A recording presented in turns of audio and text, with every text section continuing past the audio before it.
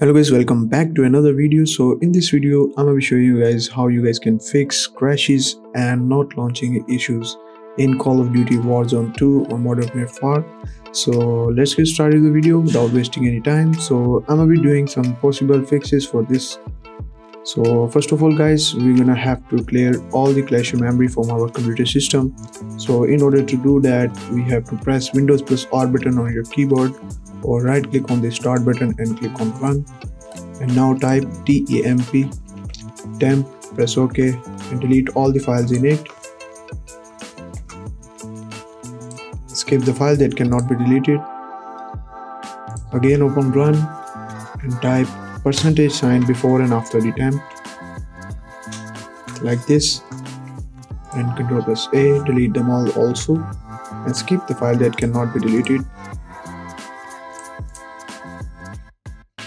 Again open run. Now this time type prefetch, PREFETCH, delete all the files in it. At the end, make sure to empty your recycle bin to delete completely.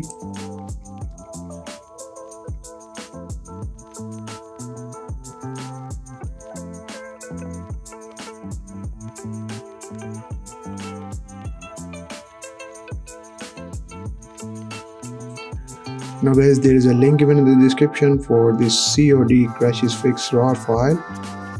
Make sure to download it. After downloading it, just simply right click on it and click on extract here.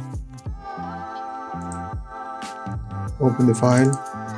You will see 3 files in here.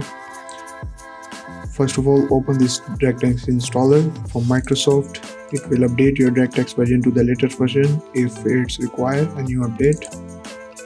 So run it. Uncheck this ping bar and wait for it to install.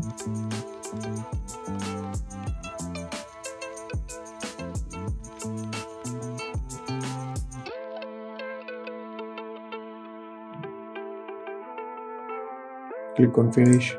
Now go back, go to DirectX properties by Microsoft also. Open it, click on this edit list and select your launcher, whether it is battle.net or Steam. I play on Steam, so I have to select, you guys have to select Steam.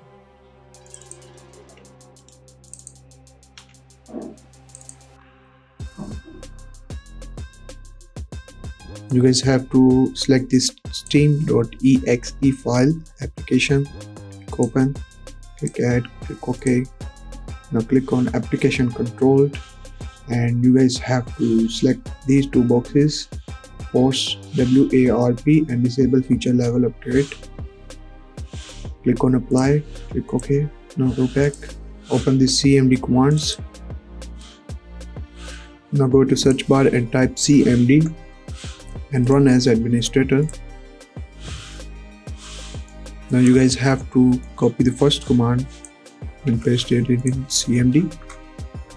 Now you have to copy last 3 commands. Press OK. Operation has successfully completed. A reboot is required for the change to take effect.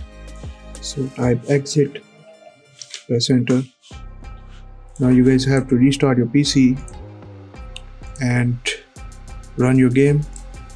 Hope this video helps you. Make sure to subscribe my channel and like the video. See you in the next video. Bye guys.